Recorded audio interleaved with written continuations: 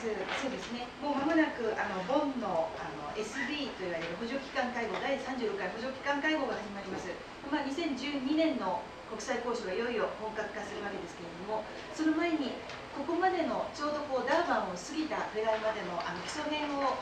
ざっと流させていただきますので、もしちょっと簡単すぎるようでしたらお顔見ながら飛ばさせていただくので、よかったらちょっと簡単すぎたら手挙げてみてください。じゃあまずすごい基礎的なところからなんですけれども、これも IPCC のモデルですね。で、私たちが今よく目指していると言われるのはこの B1 シナリオと言われる環境と経済と調和させたシナリオですね。でこれが2度未満を達成する可能性がまだあるものなんですけれども、実はこの A1F1 シナリオと言われるもの、これ一番排出量が多いシナリオ、社会がグローバルに物が動いて今まで通り化石燃料を使い続けるというシナリオなんですけれども、これでいきますと大体最良の予測で4度で、モデルによっては 6.4 度という気温上昇が予測されています。という基礎からなぜお話しするかといいますと、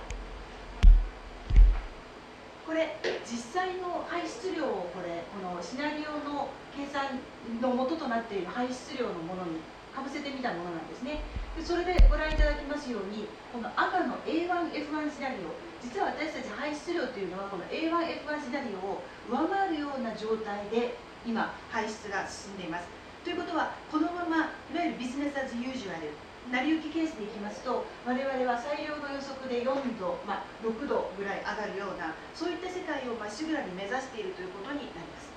ですので国際交渉が必要ということになります。でこれ、誰が排出しているかって見ると、これ私毎年毎年これアップデートしてるんですけれども、最初アメリカが1位だったんですね。で次第にこの中国が2008年、データによって違うんですけど2009年ぐらいからトップになって、でこれ昨日、最新の2009年のデータでアップデートしてもらうと 24% でアメリカが 18.6% とすごく差が開いてきてるんですね。もういかにどんどん新興国の排出が増えてるかっていうのをこのデータを作る段階で感じるんですけれども、日本が4位ですね。でここでこれ名前が入っているのが上位20カ国まで入れてもらったんです。でこれご覧のように上位20カ国で世界の排出量の8割占めてしまうんですね。で今国連気候変動の国条約194カ国入っています。ということは約残り170カ国で世界の排出量の2割を分けるという非常にこれ不公平な排出量の内訳になっているんですね。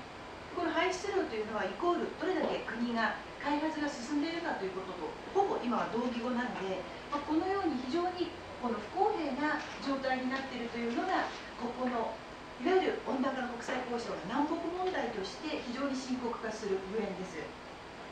でこれ今度はもっと分かりやすく1人当たりの排出量で人口で見ていきますと、さっき、日本が第5位だったんですけども、大体日本少しずつ年々CO2排出量1人当たり減らしてるんですけど、今9トン切ったぐらいですね。で中国先ほど第1位と言いましたがまだ5トンなんです。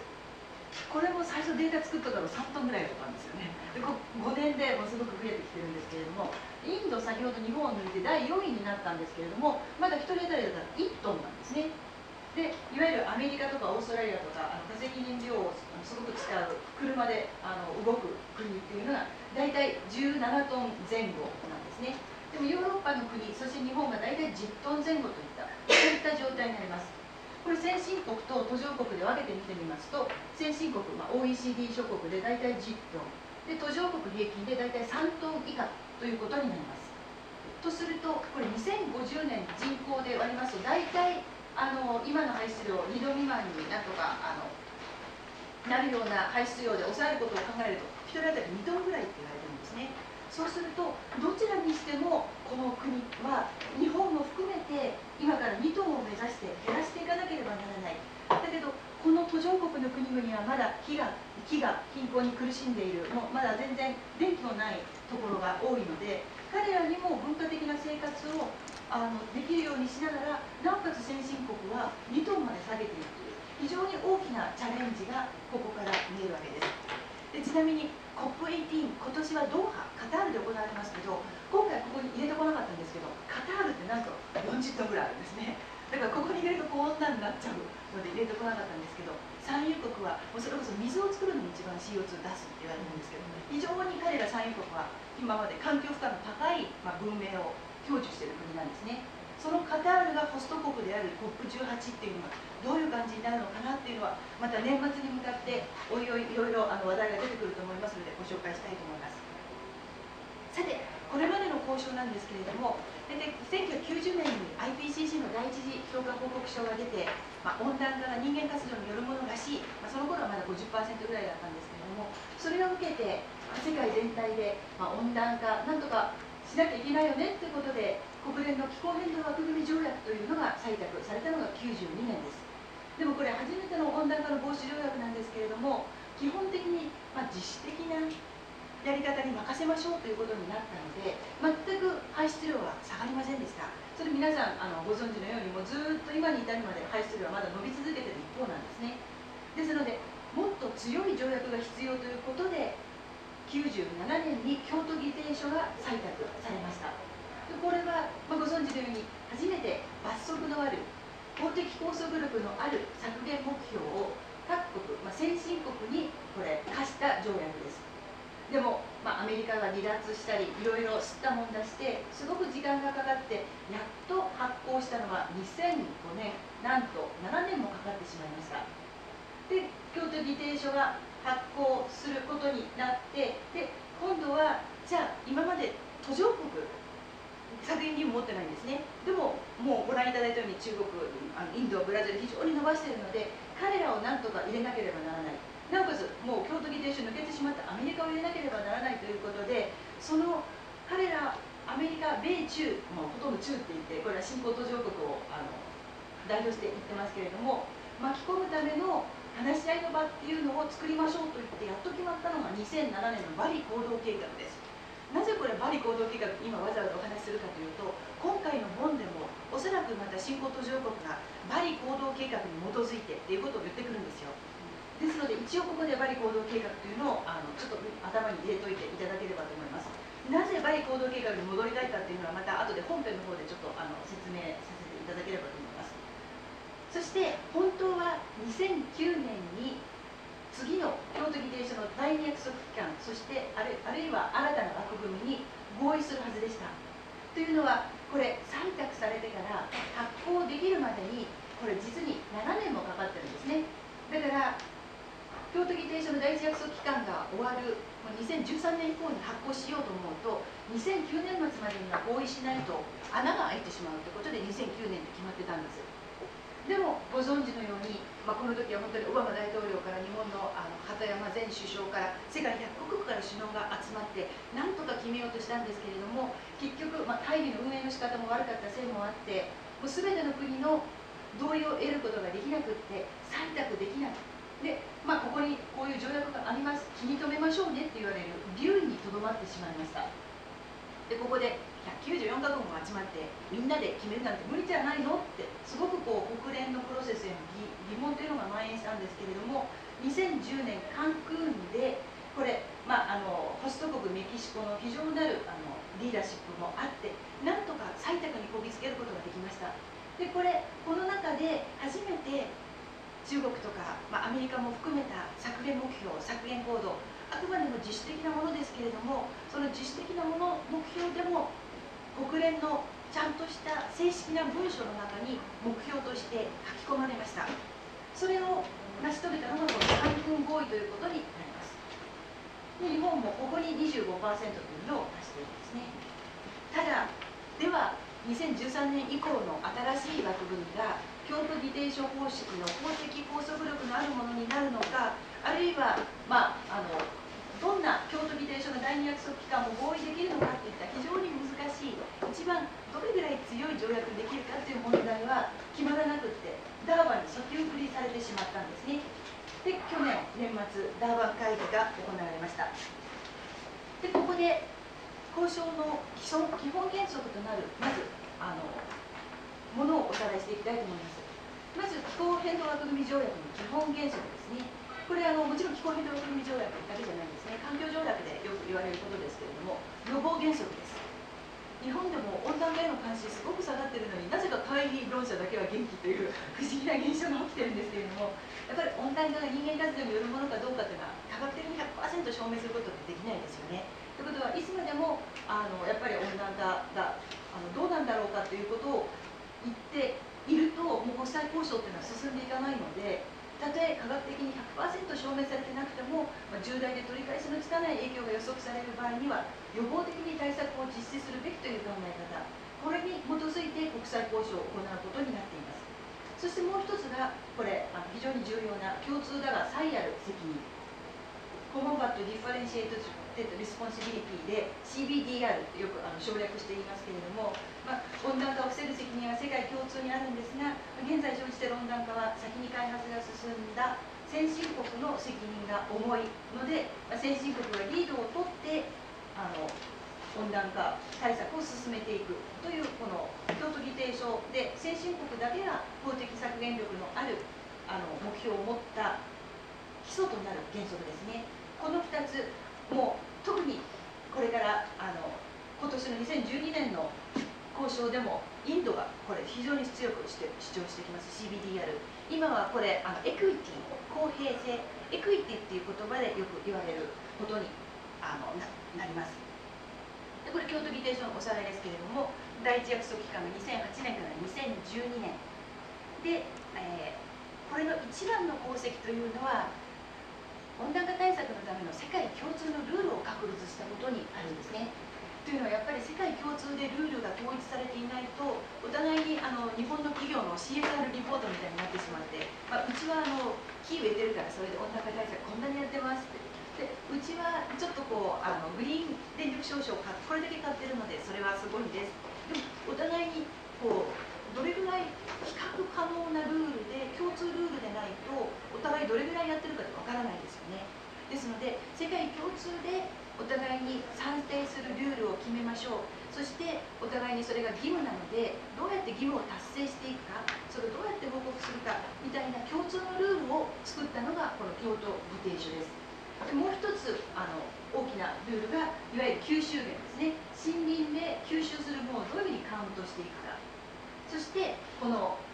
温暖化対策というものを初めて経済活動に組み込んだ京都メカニズム、排出量取引制度ですとか、いわゆる CDM クリーン開発メカニズムで、そのクリーン開発メカニズムを先進国同士で行うのが共同実施、この3つですね。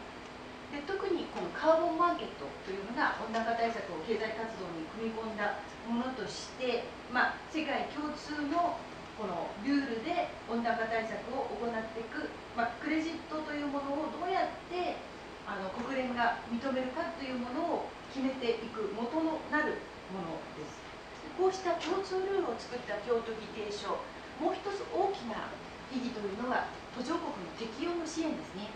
というのは、私たち先進国からすると温暖化というのはまだまだその自分の身にあまり影響があるということを感じている人は都会に住んでいるとほとんどないと思うんですね。でも途上国においてはすごく温暖化の影響に非常に苦しんでいて、実際にもう例えば土砂災害ですとか、あるいは海面上昇で家をもう移転しなければならない、国を挙げて移住っていうところを検討しているところもあるぐらいので、彼らは非常に飢餓貧困に苦しんでいるので、自らの力ではそれに抵抗力を持つこともできないと。でその適用の支援というものを国際ルールで決めているのがこちらのやはり気候変動枠組条約であり、この京都議定書ということになります。ですので適用というのはイコール資金援助なんですね。資金と技術援助ということになります。こうしたものが国際ルールで決まらない限りは、やっぱり途上国、今までの ODA とかだったらどうしてもこう2国間で、先進国のある意味都合のいい国でしかこの資金援助を受けられないというところがありますけれども、もともとこの温暖化が先進国の責任だとするならば、その先進国からのこの支援というものが途上国がイニシアティブを取って自ら使える資金、自ら適用していく力を国際ルールとして組み込んだという点がこの京都議定書、そして気候変動枠組条約の大きな意義の一つになります。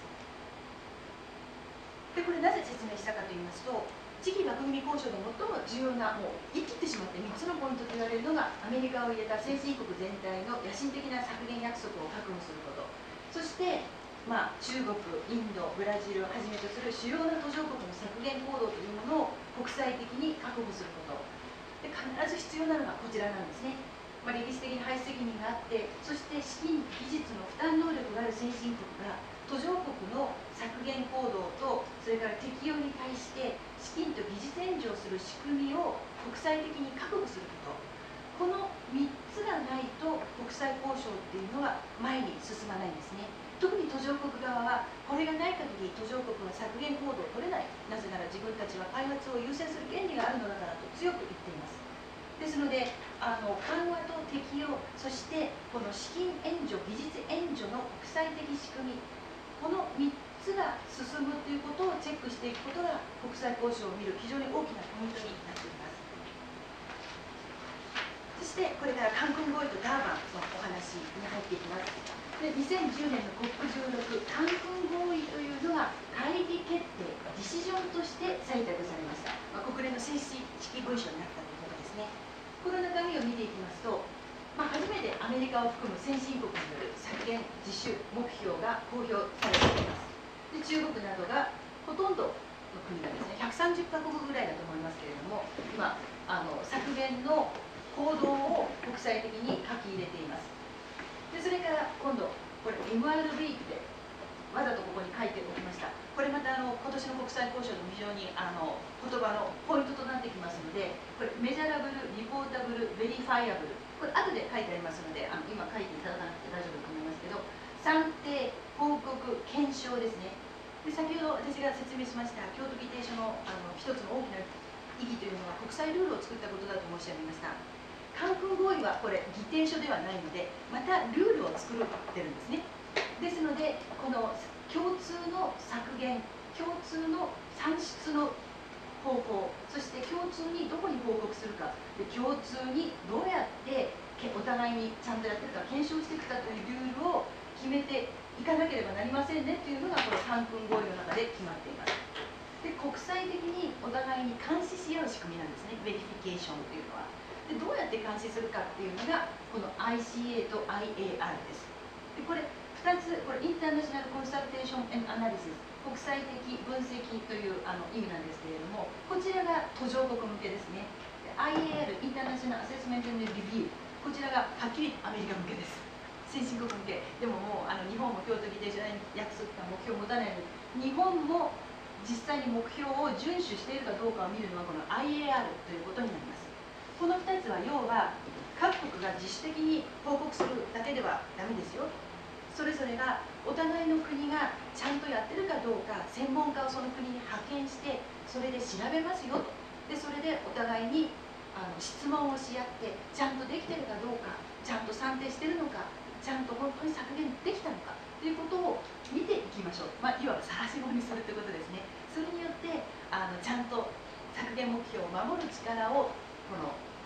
確保しようという仕組みがこちらの ICA と IAR、これを含んでこの V、ベリフィケーションということになります。こうしたルールをカンクン合意の中で決めていきます。今大体もう形作られてきてますね。ということがここ決まりました。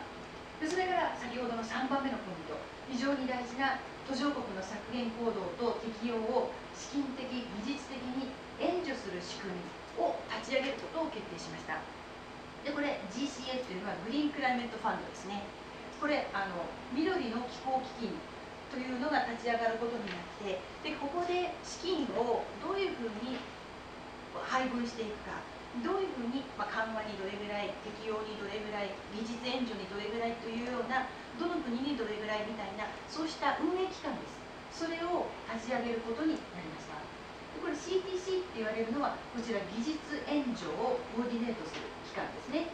クライメットテクノロジーセンターと言います。で、こうしたものが組織があって初めて動きますので、これの立ち上げというのが決まりました。で、これも今粛々と動いてきています。なぜか GCF、今これのホスト国になりたいという国がなんと6カ国も出てきてバトルをしているという状態なんですけど、どこもやっぱりお金が絡むところは非常に関わりたい、積極的にというところがありますね。これ動いてますね。あとが先ほどお話したように一番難しい問題である第二約束期間どうするかとか、法的な形で新学部にどうなのかっていうのはダーバンに先送りされました。でここでカンクン合意に提出した各国の自主目標をここにまとめておきました。日本とか 25%、ここですね、アメリカが2005年比で 17%、EU が20から 30%。これ、後でボンの京都議定書5月1日に、このカンクン合意に出しているこの目標を、京都議定書のケルドと言われる数値目標に組み替えるための作業のために、5月1日に目標サブミッション出すことになっているんですね。それの話題のために、後でご参考にできるようにと思って、ここに入れておきました。こちらについては後でもう一度説明します。で、先送りされてしまったダーバン、一番その法的な性格ですね、難しいことに対する新枠組みに向けた各国の主張としては、もう日本はもう京都議定書は、世界の排出量の3割にはもっと下がっちゃいますね。しかし、占めないから第二約束期間に目標を持たないロシアも言いました。カナダもその時そう言ってたんですけど、カナダはダーバンの会議が終わった翌日に離脱を発表したので、京都議定書、先進国第一約束機関からこの3カ国が抜けてるんですね。で最後 EU だけが途上国がどうしても京都議定書の第二約束機関がない限り自分たち新しい枠組みがないと強い立場だったんですね。京都議定書っていうのは歴史的に責任ある先進国がリードを取って対策を行うというすごく大きなシンボルになっていまして、途上国にとってはもうこれがなくなると全部自主的にいわゆる気候変動枠組み条約の状態に戻ってしまうという危機感がすごく強いんですね。ですのでそのために、中国とかインドとかを新しい枠組みに入れるために EU が結局京都議定書の第二約束期間に残ることを条件にということで新枠組みがなんとか決まりました。で途上国というのは今まで G7 グループ77カ国、国連の昔の名前で今130何カ国ありますけれども、いつも一枚目で交渉していたんです。もう決して意見が割れることはなかったんですね、表向きは。ところがダーバンで初めて堂々と意見が割れてしまって、でそれでいわゆるもう LDC っていうのはいわゆる低開発途上国リーストディベロップカントリーですね。エオシスというのが非常に温暖化の影響に弱い小さな島国の連合です。そうした国々はもう先進国京都議定書で最大限の努力するのは当然だけど、主要な途上国ももう義務を持ってきちっと削減努力をしなさいということを強く彼らは言ったんですね。でそれに対していわゆる新興途上国の方は自分たちに開発の制約がかかるのをとても嫌がるので、新興国にまだ法的削減義務がかかるということをとても抵抗しました。不公平だということで抵抗したんですね。で最後中国はもう黙ってしまって、最後までインドがすごく抵抗したんですけれども、結局EU が第二約束期間残り、なおかつ次の枠組みがまだ法的拘束力がどの程度になるかということを曖昧な言葉に合意した形でなんとか次の合意が決まりました。ちなみにアメリカはもう京都議定書の締約国でないから京都議定書関係ないものねということをずっと言っています。ただし新枠組みでは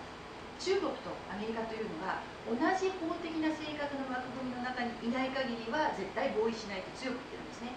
ただそのアメリカにしても同じ法的な性格の中の条約でもお互いに目標のレベルに差があったり目標の性質が違うこと、例えば先進国は絶対削減目標だけれども途上国は例えばいわゆる効率目標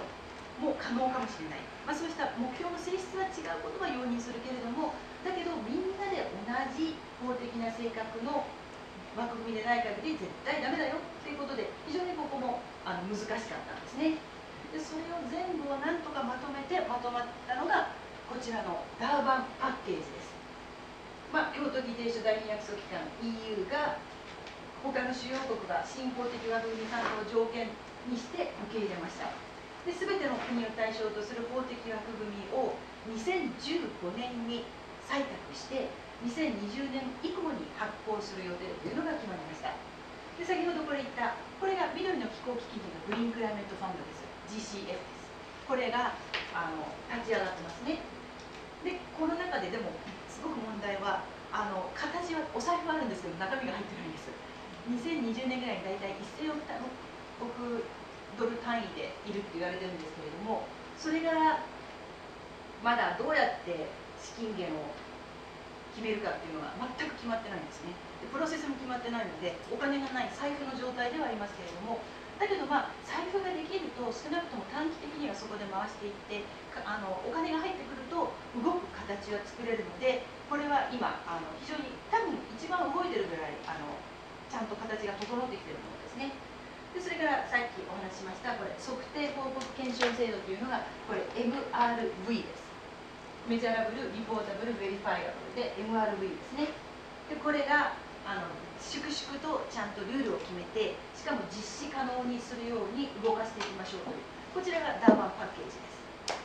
でこれ一応ご参考までに最後インドとヨーロッパがすごく争った言葉ですね。一番最初リーガルフレームワークというのが出てきた時に非常にこれね何でもありの弱い表現なんですね。全く法的拘束力なくて OK なんです。でその次プロトコルはアナザーリーガルインストゥルメント、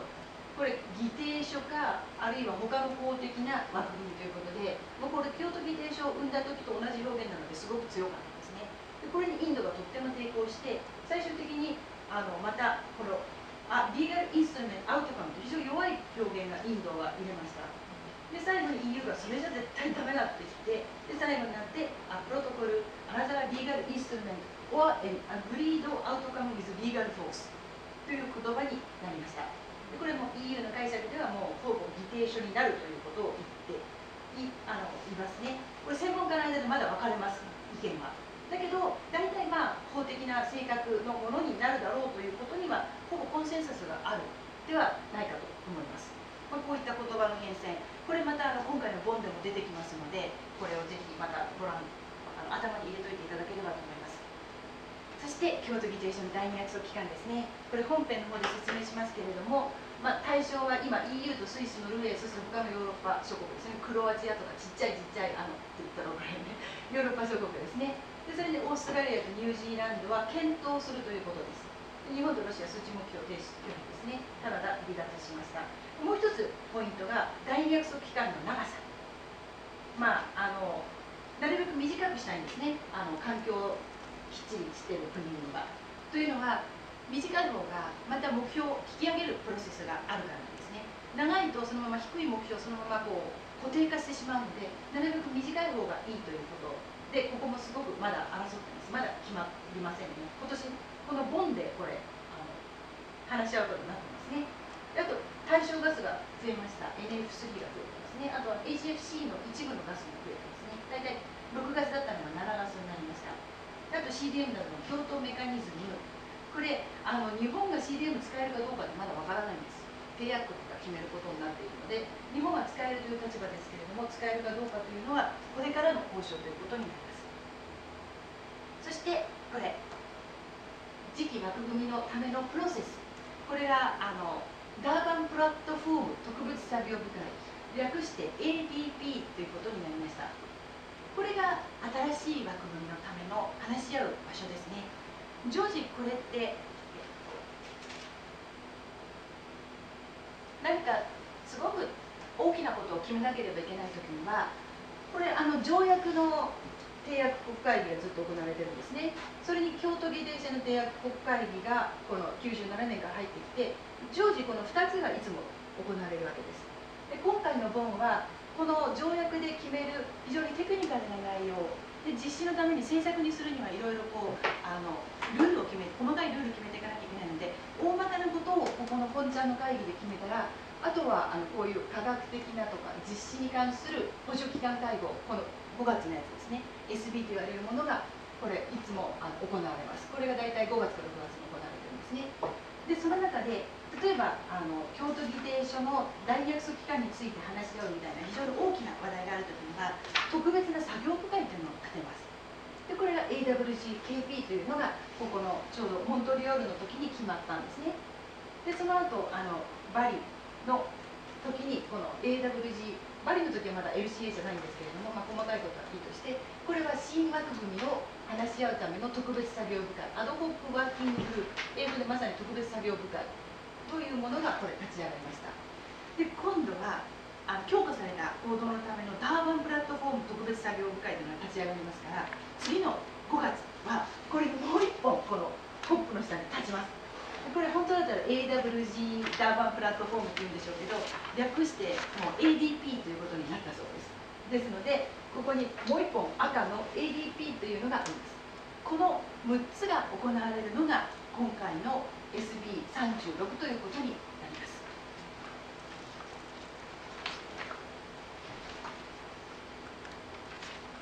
で、この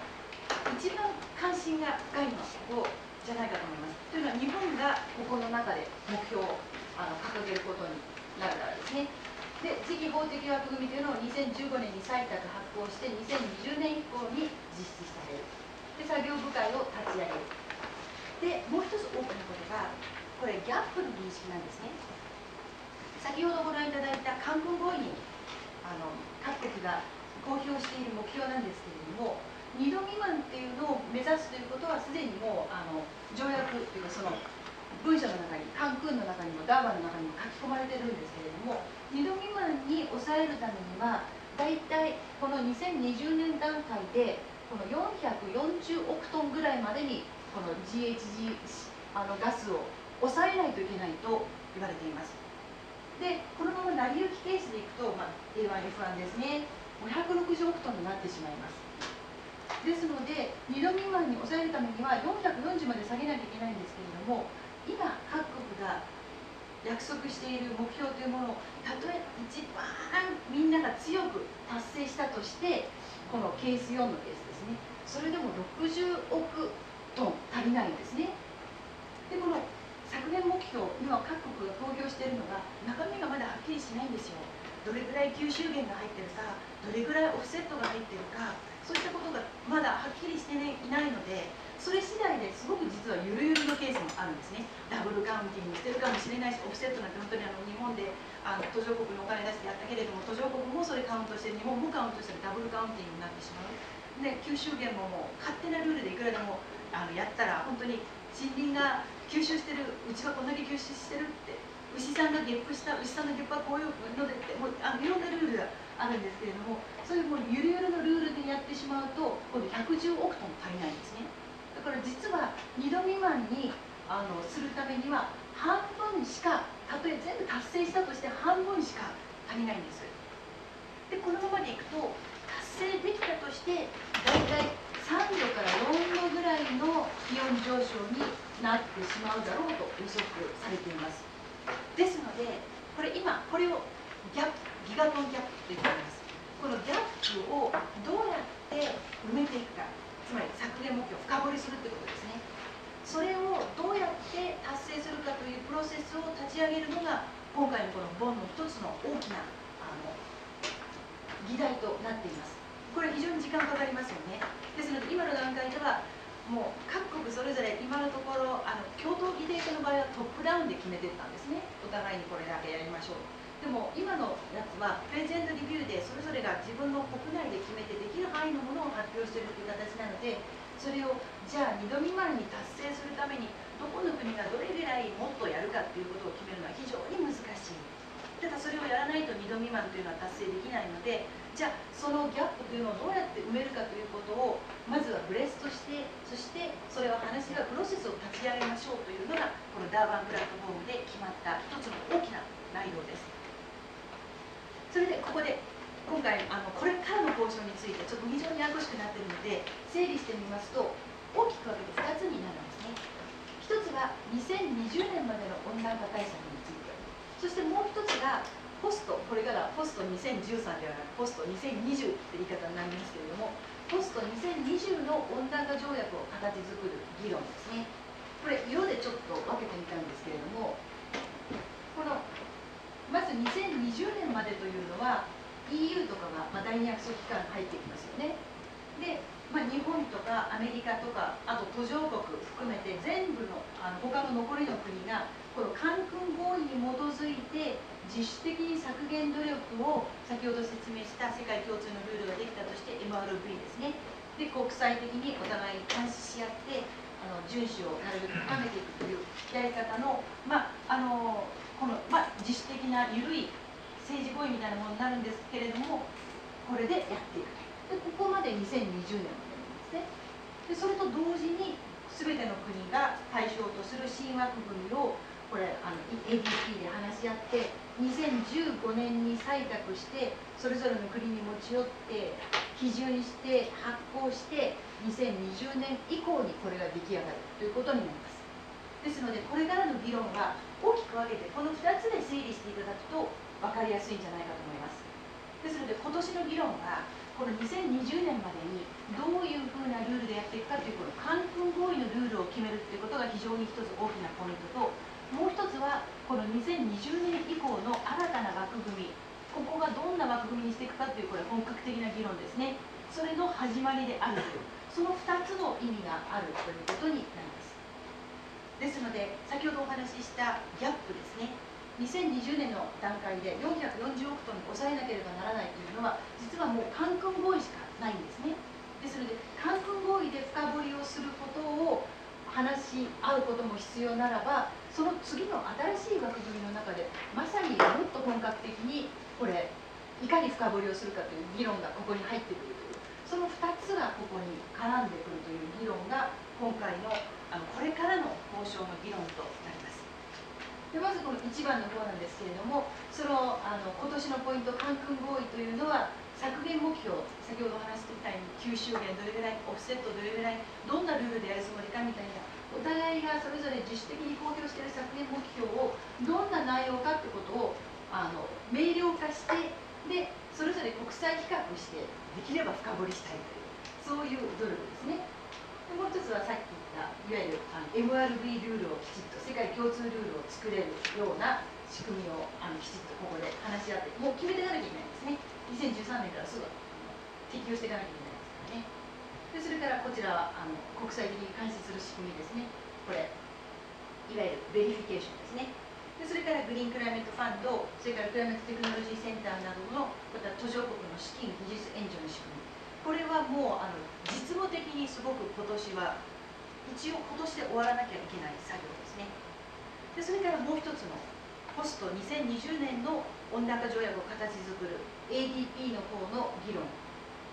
まずこれ2度未満に抑えるために各国の目標を深掘りするプロセスがどうやって立ち上がることができるかっていうのが今年のドーハの一つの大きな見どころになります。でそれからいわゆる新枠組みの形がさっきお話したリーガルアウトカムかアグリッドアウトカムですリーガルフォースかみたいなことで最後になりましたけれども、その法的形式というのがどういう形になるかというのをここで一つやっぱり大きな論点になります。これが今年は論点にならないと思います。これ言い出すともう本当にもうちっちゃかめっちゃかになってしまって決まるものも決まらないので、ただもうみんなの頭の中にこれがあるという形になります。でそれから今度はまさに実質的な議論ですね。新枠組みの中身、どんな算定ルールで京都議定書式にするのか、カンクン合意の中で決めていくものをどうやって生かしていくのかみたいな中身をどうしていくのか。でそれから今度は一つ大きなポイントとして、初めて先進国と途上国が同じこの法的枠組みの中に入るんですね。ですのでじゃあどうやって先進国と途上国に公平にお互いに義務の差をつけていくか。その中にはやっぱりエクイティと言われる、これもう本当にインドが今強く主張して、もう世界的今回多分大きなこれからのポイントになってくるんですけど、このエクイティというものをどういう形で示していけるかということをこれ大きな議論の一つになってくると思います。でさあとはどうやって財布にお金を入れるかという議論ですね。これがあります。もう一番大きいのは多分国際航空税とか船舶税とかそこら辺が一番多分早いんでしょうけれども、それもまだ決まってないですからね。でそれどうするか、あと MRV とか森林吸収減とか、あともちろんレッドですね、森林劣化とか森林減少を防ぐルールとかそういったものを決めていくところです。でこれが今年の2012年に入っての議論の整理になっていきますので、この後の本編の方ではじゃあボンがどんな形でこれを具体化する議論になっていくかというのを山岸の方からお話